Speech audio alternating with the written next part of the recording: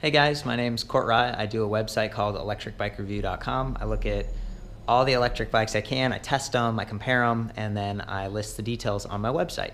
So today I just wanted to give you a quick walkthrough of a pedal assist electric bike.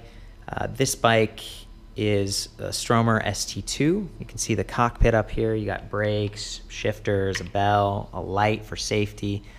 And then over here we've got this little control console. Got a button for the light, a plus and a minus. And this is the display. So when I press that plus button, it's going to deliver me to different levels of pedal assist. 1, 2, and 3. The higher you go, of course, the more power you get. And that's for people who want to, get some help climbing, or they're facing wind, or maybe they're like me and they have a knee injury. That's how I got into this space. So without further ado, I'm going to try to demonstrate how this bike works when you pedal. If you come back here, you can see this little plate. It's a metal plate right there. That's a strain gauge. And so as the chain tension increases, as you push on this and you're pedaling, maybe the weight of your body is on this bike and you're going up a hill, that chain is going to strain this piece of metal. And that actually sends some feedback, and you get assistance that's proportional, or roughly proportional, to how much energy you're exerting. And as soon as you stop, the tension in there reduces and the motor stops. So this is a gearless direct drive motor back here. It doesn't have any gears inside. It's not as easy to hear. It's really quiet. It actually offers regenerative braking as well to help save your disc brakes. So what I'm trying to say is this is very fancy. It's a little bit quieter, so we're gonna have to listen closely to hear the motor. So I'm gonna take this crank over here, I'm gonna pedal, and we're gonna try to get that motor activated. There we go. Did you see how at first it was just me pulling on that, about half a rotation, and then it caught and it was listening to that signal and it said, okay, that wheel's moving, the person's pedaling hard, we're gonna give them some assistance. And as soon as I stopped, the system cuts out. Okay, so that's a couple of the interesting points here are that if you don't put in a lot of force, the motor doesn't kick on. Right? It's proportional. And as soon as you add power, there you go, then it gets up to speed. Just like if you were riding a traditional bike.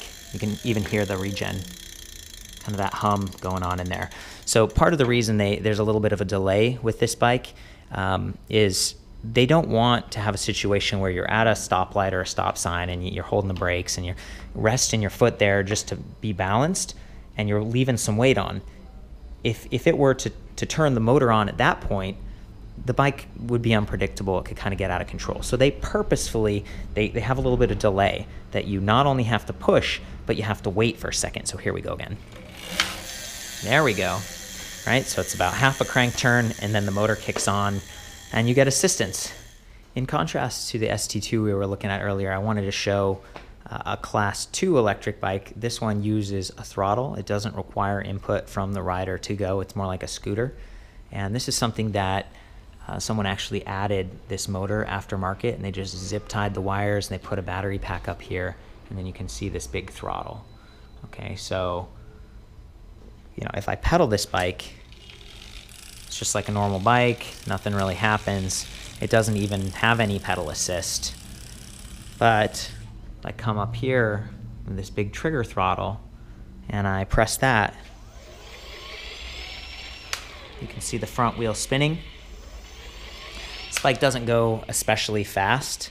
It's not especially powerful, but it is a Class 2. It uses that throttle. Some of the trade-offs with a design like this is you can accidentally bump it if you're lifting it or parking it at the bike rack, and it's just kind of cheaper, and it might be a little bit more distracting if you're riding and compromising your grip in order to press that throttle versus keeping your eyes on the road and just focusing on pedaling. Some other throttle-powered electric bikes have like kind of a half grip twist, like a motorcycle right here. And that's another kind of a trade-off situation where, if you're riding over bumpy terrain or you're on a mountain trail, for example, it's easier to kind of accidentally activate that, more so than the pedaling situation down here. So just wanted to give you another quick demo of what that means, what that looks like, and hopefully help you out. As someone who commutes, and you're going 10 plus miles, this can be a really great technology. It's the kind of thing that empowers you to get on a bicycle no matter the weather. You'll notice this has fenders and stuff. And I mentioned fast earlier because we've been there, fighting the wind or climbing that hill, and you're just drudging along. This is the kind of technology that helps you. It's very popular in Europe, and it's become more and more popular in the US. Batteries right here.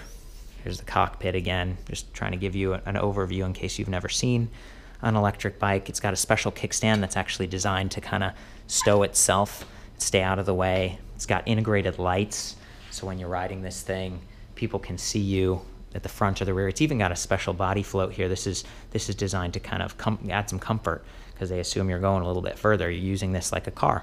So, yep, I hope that helps you out.